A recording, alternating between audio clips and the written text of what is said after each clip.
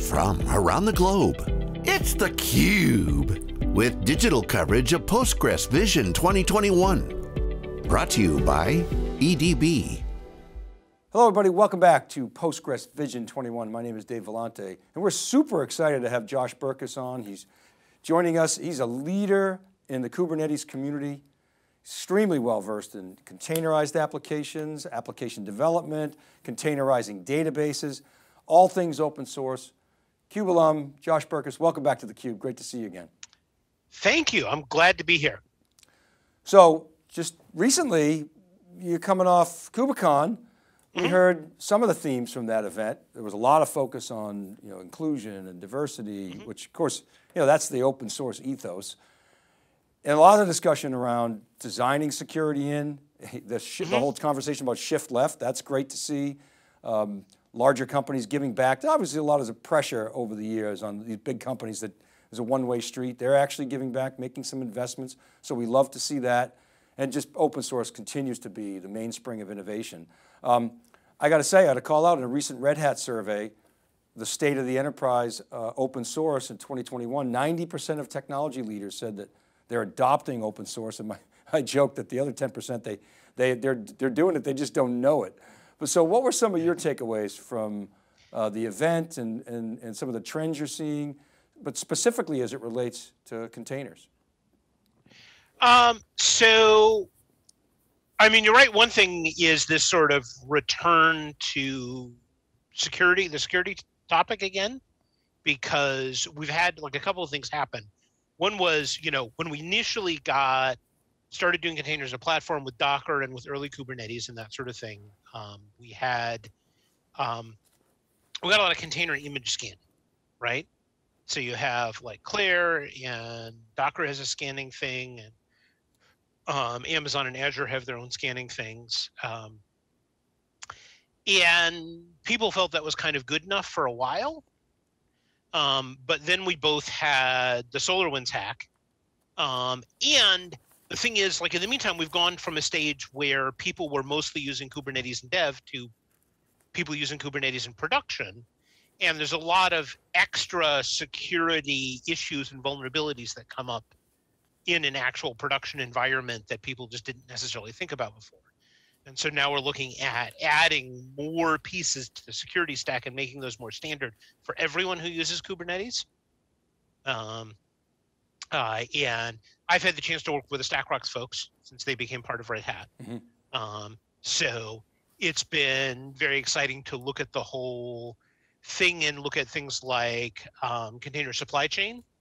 Because as SolarWinds showed us, obviously, it's not enough to necessarily just trust the vendor. You need to trust their whole supply chain. And it helps to be able to examine that supply chain. Yeah, it's very scary when you look at that. You're absolutely right. Multiple components of malware coming into an organization through the supply chain, self-forming, different signatures. And so it's great to see the community spending time on that and emphasis on that. Now, I got to cut right to the chase here. In 2018, you wrote a two-part blog series. It's called, Should I Run Postgres in Kubernetes? Obviously, it's highly relevant for this community. So I want to talk about your perspective.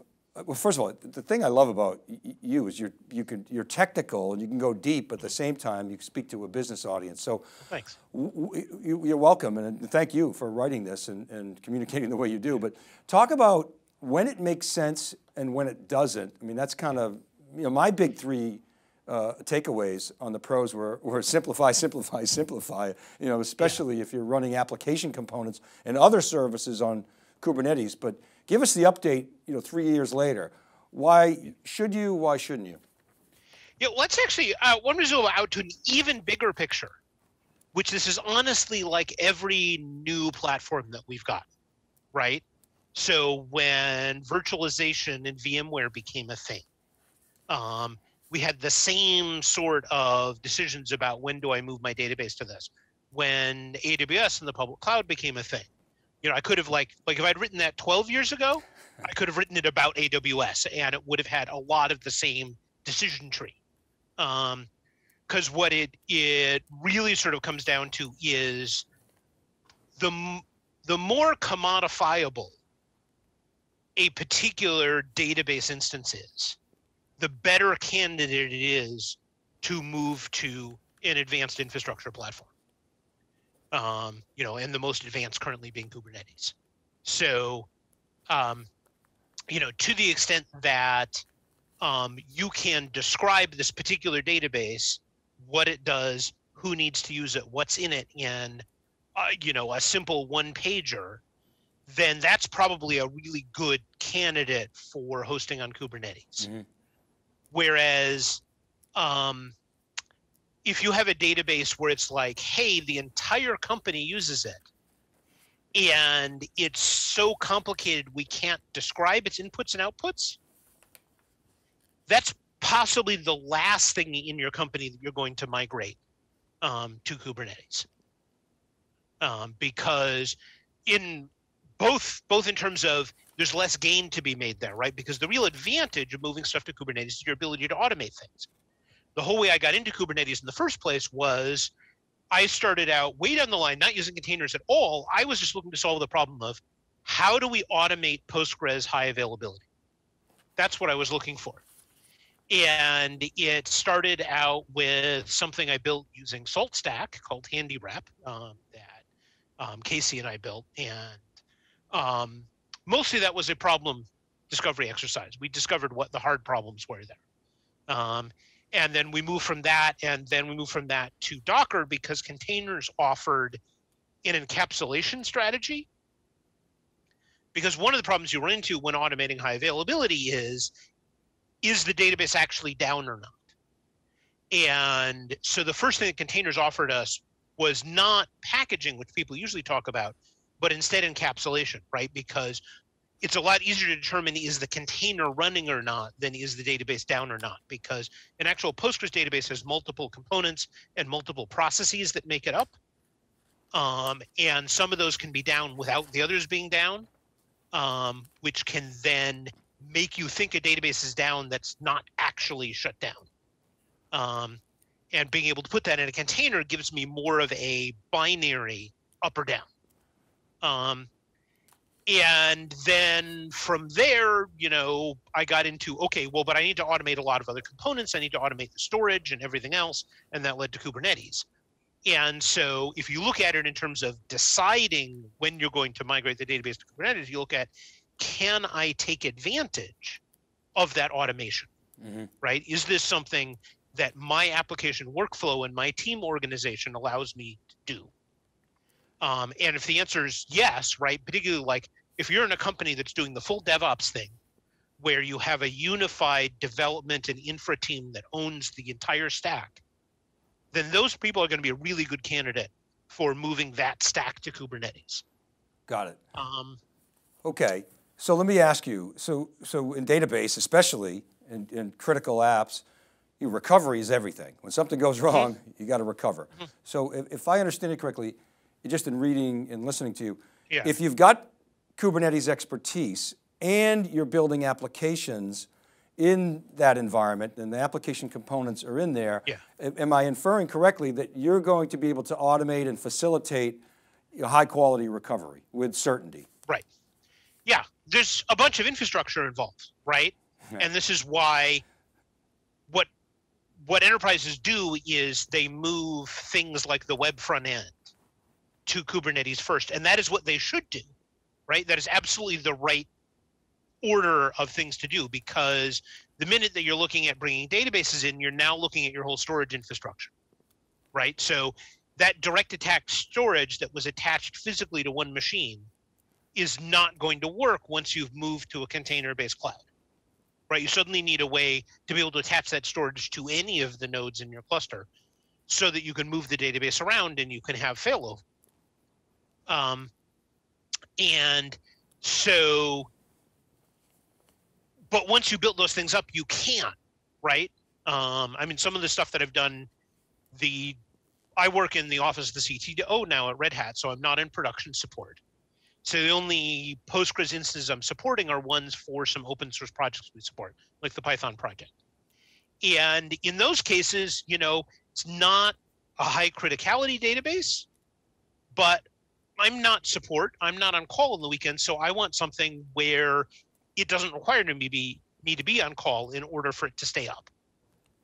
Right. And so putting that in OpenShift with the Petroni failover driver was the answer for that. And it has failed over, and the Red Hat IT team contacts me and says, hey, we need to move those servers. And I'm like, just add a node to the cluster and delete the old node, and it'll do the right thing. And I don't have to worry about it, which is, really what you're going for there. The other thing I took away from your writing was that you suggested that a lot of the successes in areas where the Postgres databases were rather small, and there were lots of them. And so to the extent that you can automate that, you're going to save yourself a lot of problems. Whereas on the flip side, if you're running extremely large databases, or there may be performance constraint, that might be an area to be a little bit more circumspect. Yeah, and that's absolutely true. Because like the other side of this, right? Like I've worked with the DevOps people and the people who are on Heroku and that sort of thing that have one database per application, right? Mm-hmm. And those people are great candidates for migrating. But then I've also worked at the people who have a one big database for the company, where the database is, 3 terabytes in size. It powers their reporting system and their customer system and the web portal and everything else in one database. That's the one that's really going to be a hard call, and that you might in fact never physically migrate to Kubernetes. Mm-hmm. Because even if it's on Kubernetes, you are going to mess with the hardware policy to give it its own dedicated machine.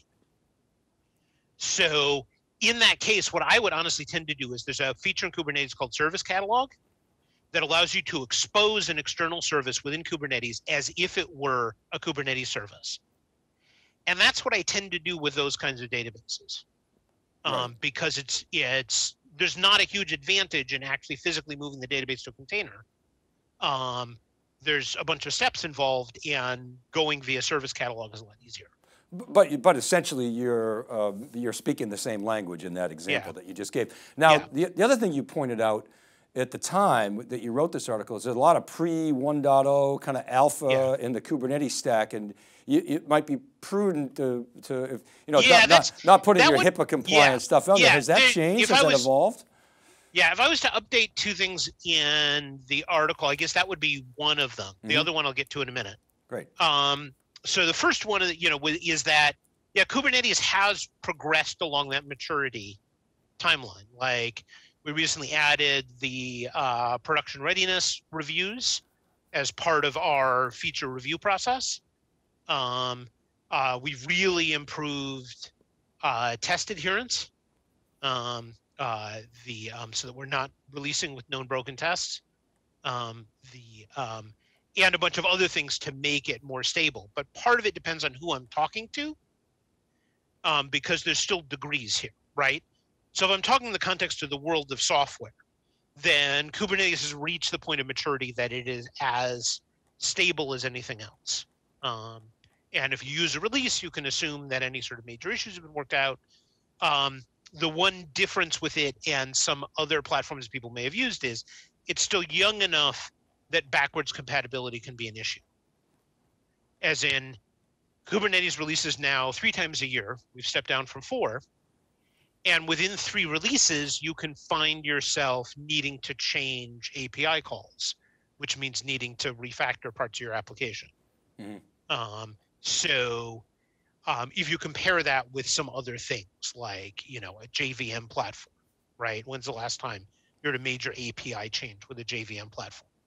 So, but the Kubernetes is only 6 years old, so that's part of that. And the other thing is a question is I'm talking to the Postgres community, right? Which is within Postgres, people run the daily Postgres snapshot in production. Right. I would not do that with Kubernetes. I would wait for a release. So there's still kind of a difference there if people are coming from the Postgres community, right? Is they're used to this really extreme level of stability that we have with Postgres, and Kubernetes as a much younger project isn't quite there yet. So that's a process change that you have to be aware of if you want to take the benefits of containers with Postgres. You just have to really understand that and make that process part of your change management. Yeah. The other thing I would say has changed is there are new opportunities in running your data warehouse, your big data databases on Kubernetes. A number of platforms. The one I'm most familiar with is Citus because I work with those folks. That have taken advantage of Kubernetes as a deployment and management platform for their database, their big data database infrastructure, which makes sense because if you look at a lot of modern data analysis and data mining platforms that are built on top of Postgres, part of how they do their work is they actually run a bunch of little Postgres instances that they federate together. And then Kubernetes becomes the tool that allows you to manage all of those little Postgres instances. So that's the sort of exception to the should I migrate this really big database, right? You know, that can be a yes if you are migrating it to a big data platform that supports Kubernetes, and there can be a huge advantage there. So obviously you've got the practitioner knowledge and you work within the community. I'm wondering if you can share, just thinking about sort of the motivation to move to a container environment, if you're one of the Postgres folks in the audience, can you share any, either anecdotal or other data on business impact, benchmarks that you've seen, some of the things that you've seen in terms of positives there?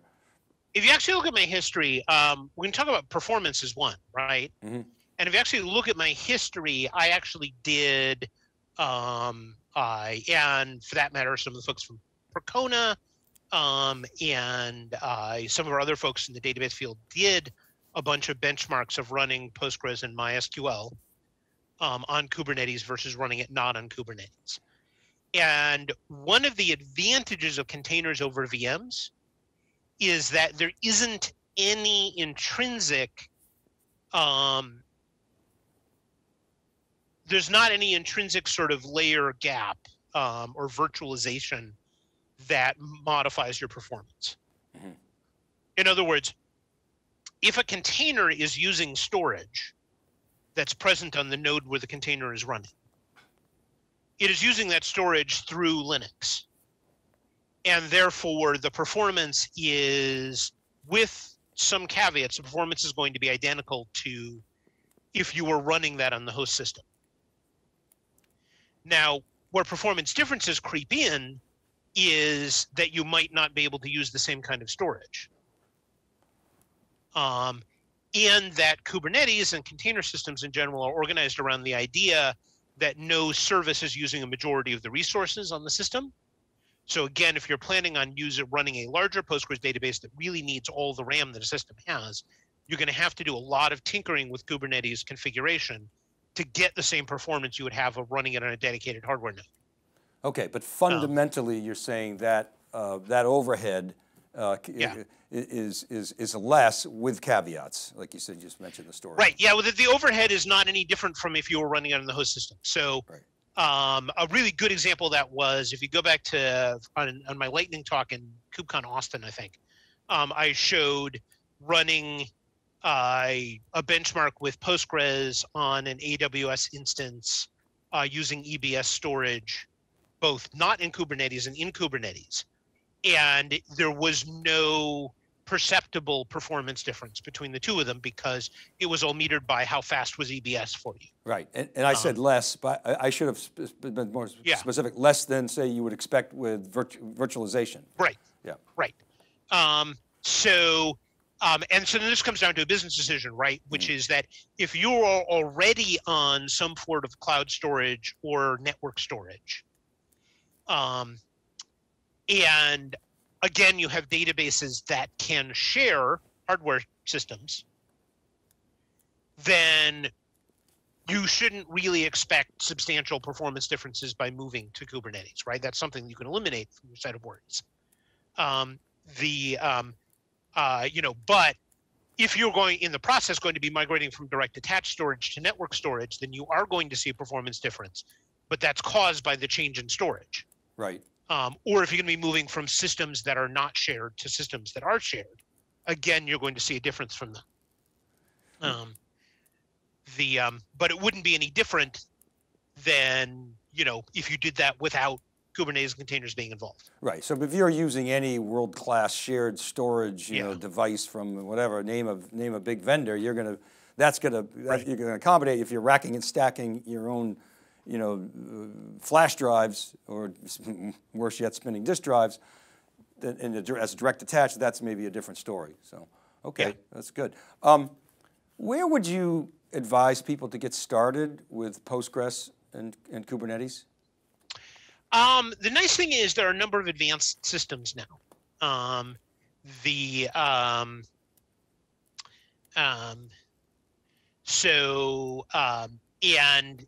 advanced systems that are supported by the various Postgres vendors.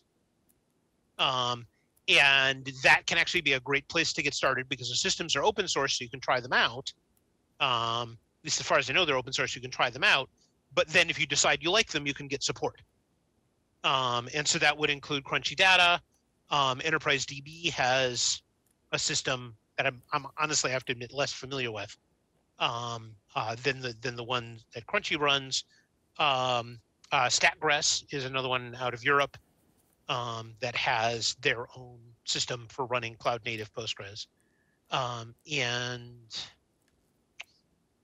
one I'm forgetting. And what a lot of these have to do with is taking advantage of the automation. Because you can put Postgres in container and play around, right? But your whole point of moving to Kubernetes in general is going to be take advantage of the automation. So you want to look at the various automation platforms.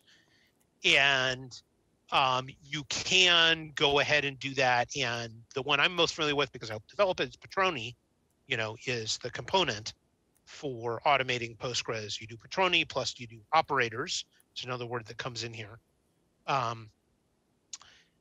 But if you're looking at this as a business, you're probably going to want something that's supported, or that at least there's a potential to buy support.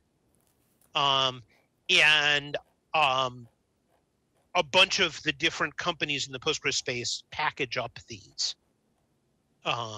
components for you into a platform. Like I know the Crunchy platform uses Patroni, plus some proxy stuff, plus PG backrest, plus a couple of other things to give you a sort of full automation platform for running Postgres on Kubernetes.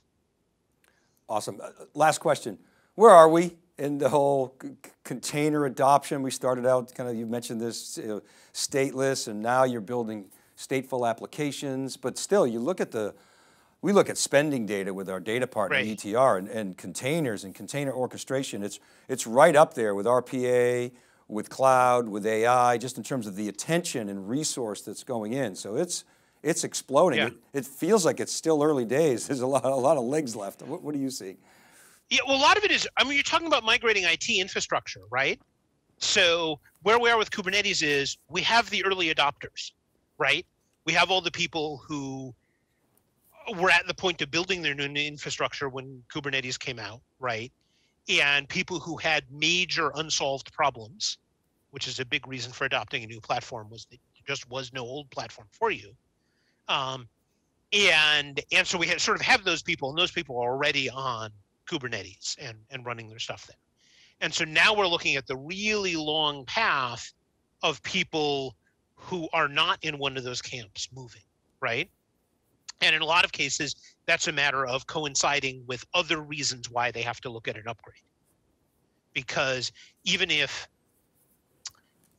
whether it's the gradual replacement of old applications by new ones, where you gradually all the legacy applications get offline and the new applications run in Kubernetes, or sometimes it's hey, we're waiting for a replacement cycle, right? We already had plans to move from on-prem to public cloud, Mm-hmm. and so we're going to move from on-prem to public cloud on Kubernetes to make it part of the migration. And that'll be years. I still, I have fingers into other areas, I still know a lot of people in the nonprofit space, and a lot of nonprofits just got around to adopting virtualization.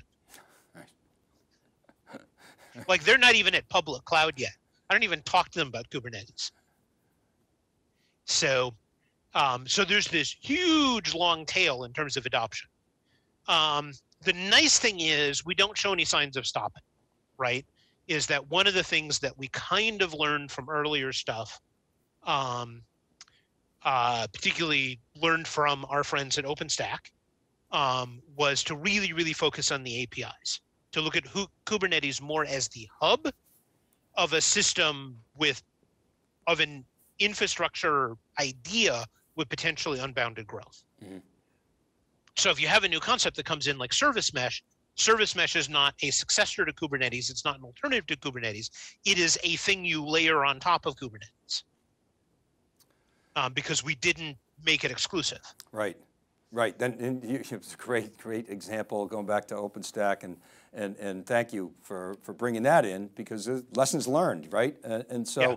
Josh, we got to leave it there. Thanks so much for coming back on theCUBE. Thank you. Great conversation. You're awesome. Okay. Good to talk to you. All right, and thank you for watching, everybody. Keep it right there for more content from Postgres Vision 21. My name is Dave Vellante. You're watching theCUBE.